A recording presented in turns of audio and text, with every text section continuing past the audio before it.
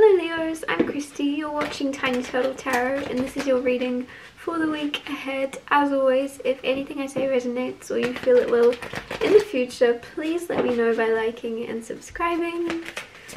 Let's get on with your reading. What's happening for the beautiful Leos this week? Firstly, you have the Justice card, then you have the Eight of Wands, then you have the Seven of Pentacles, and then you have the Five of Wands. They all came out very quickly.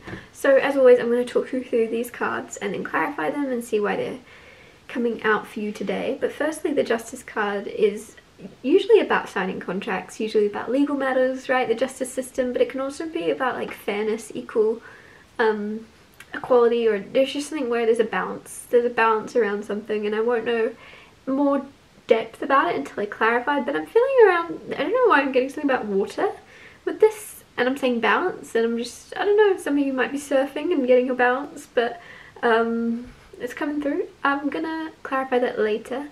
But you also have the Eight of Wands, so you have some type of communication or letter or fast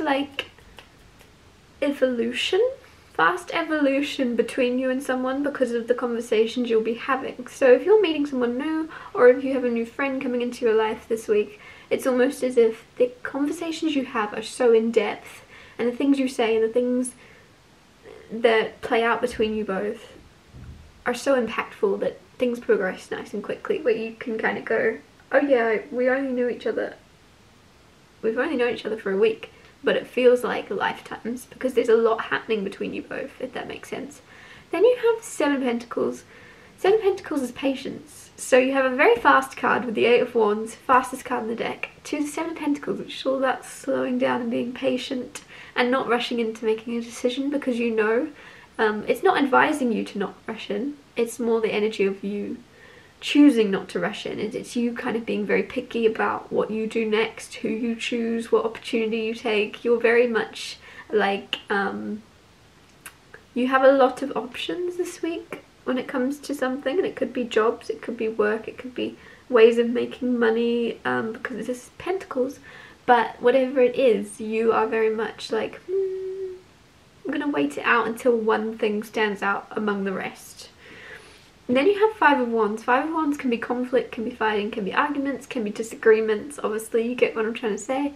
So there's a little bit of drama in some way this week. But I don't know, when I'm saying it, kind of feels like it's funny, kind of feels like it's entertaining. It doesn't feel like it's overly toxic or negative. It just feels as if there's some type of debate or disagreement in some way. But how boring would life be if everything was always everybody agreeing with everybody, right? Clarifying Justice.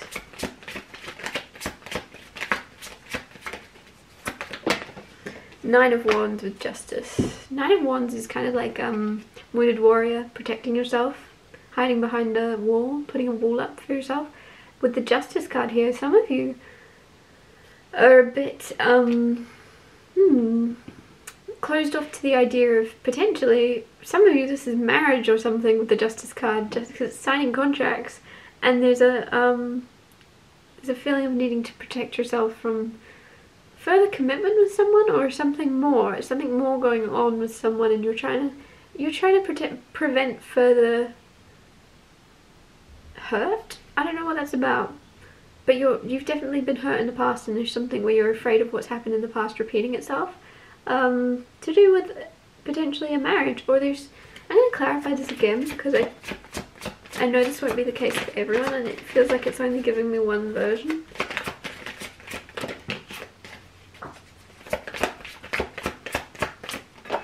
Knight of Wands with the Justice card.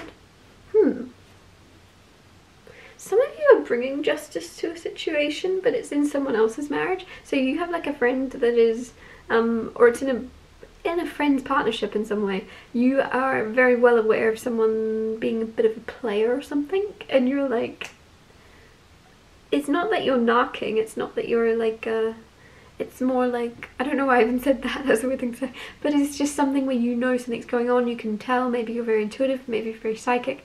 And with the Knight of Wands, it's almost as if you're calling someone out on their crap, you're calling someone out for not treating your friend right or something. With the Justice card, it's almost like you might have been in this person's position the opposite way around, and you're like, no one's told me. No one told me that they were like that, so I didn't see it. So this time I'm going to tell them. This time I'm going to make sure they know from me. At least I know I've said something. Clarify the Eight of Wands, the World card, and Temperance, and the Six of Cups. So some of you, there's a completion of a cycle, but with the Eight of Wands here, some of you are kind of changing the way you speak. You're changing the way you talk. You're changing the way you interact with people, and it's really, really nice. It's not that you needed to. You were fine, but it's almost like you're shifting how you communicate with people, or what you say, or how much you choose to share, and you're kind of rebalancing with the Temperance card and the Six of Cups. It's almost like you might start being a lot more like silly or something, having more silly conversations, or playful or light-hearted. If you're usually a very serious person, or if there's just a lot of serious things happening, there's something where you're going to choose to kind of talk about the more light-hearted things and focus on more happy-go-lucky energy of just kind of enjoying the little things. And even if there's serious stuff going on, there's something where it's no one's business or something, and you're keeping it to yourself, and then what you are sharing with others is happy and fun and lighthearted. And it's not like you're against sharing or opening up to people. It's more like you're trying to bring a positive feeling, like you want people to leave your presence feeling lighter. It just feels like you're bringing light to people, which is really healing and beautiful. Clarify the Seven of Pentacles, the Seven of Cups. So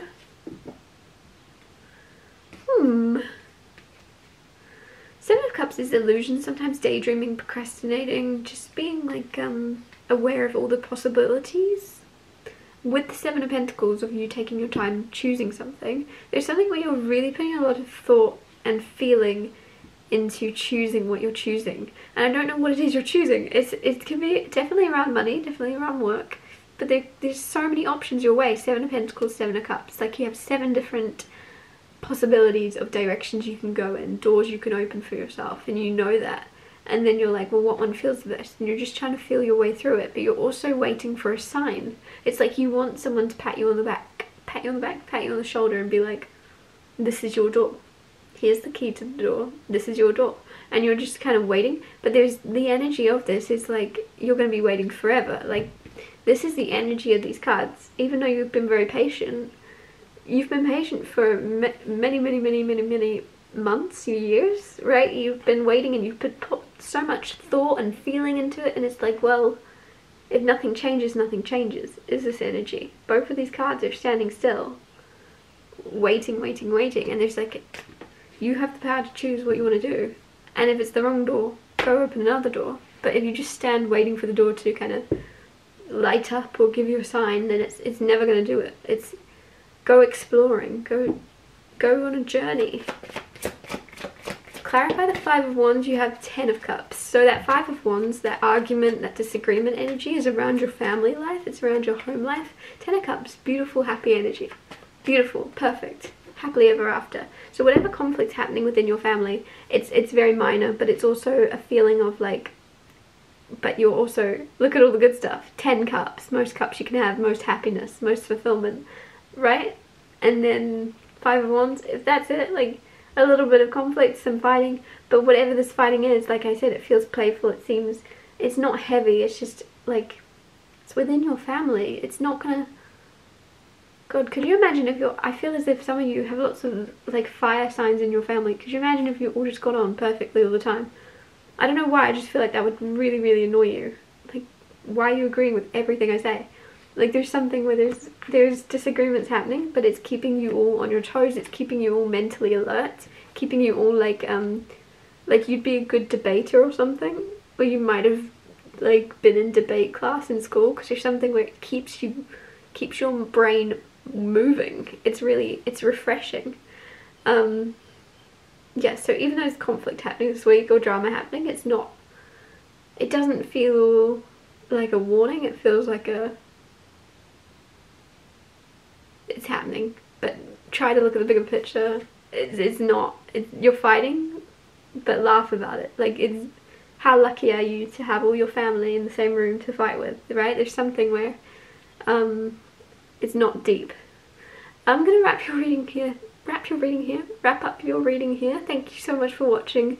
If anything I said resonated or you feel it will in the future, please let me know by liking and subscribing, and I'll see you next Tuesday for Tiny Telltale Tuesdays.